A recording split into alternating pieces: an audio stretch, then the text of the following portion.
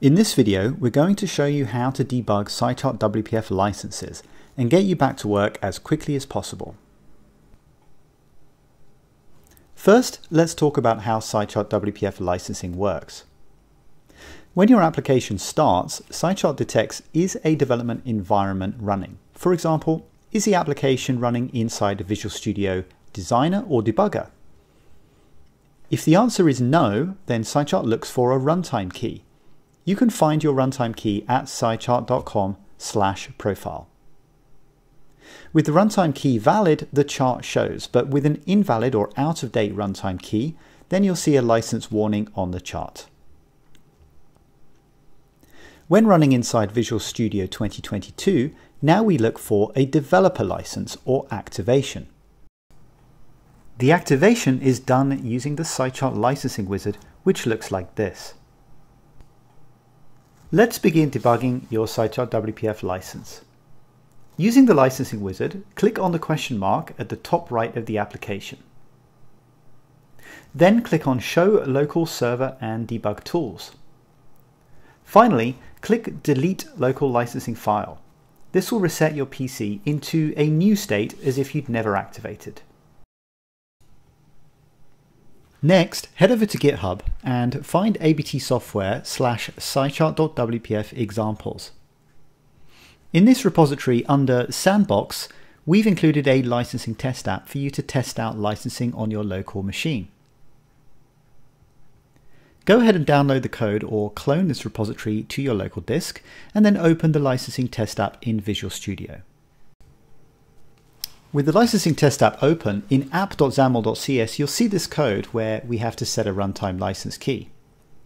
Get your runtime license key from scichart.com/profile and then run the application, but important to note, run it outside the Visual Studio debugger.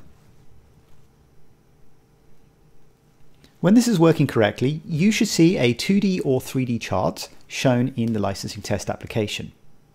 There's also some debug information and some info about the current version of SciChart here, which you can send to support later. The next step we're going to do is run the application again, but this time we're going to run it inside the Visual Studio debugger. Now the application will start, but you'll see a licensing warning here. This is expected behavior because you're debugging the application, SciChart has detected the developer environment, but you don't have an activation yet. You've only included a runtime key. Next, we're going to activate your developer license. Get your license serial key from scichart.com/profile, and then in the licensing wizard, enter the key here and click Activate. You are now an activated developer on this PC. Finally, go back into the licensing test app, and we're going to run two tests. First, we will run the application without the debugger attached. Next, we're going to run it with the debugger attached. In both cases, the application should now work. The chart should be visible, and there should be no errors in the licensing debug output at the bottom. If after performing these steps you're still having problems, please send us the following information to tech support. Please send what version and build of SciChart WPF you have tested and what version of the licensing wizard you are using. Send us your licensing serial key and the runtime license key that you pasted into the app.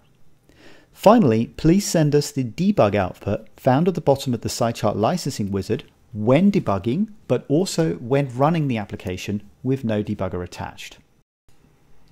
Thank you for your time and attention to this video. We hope to get you back working with SciChart WPF quickly.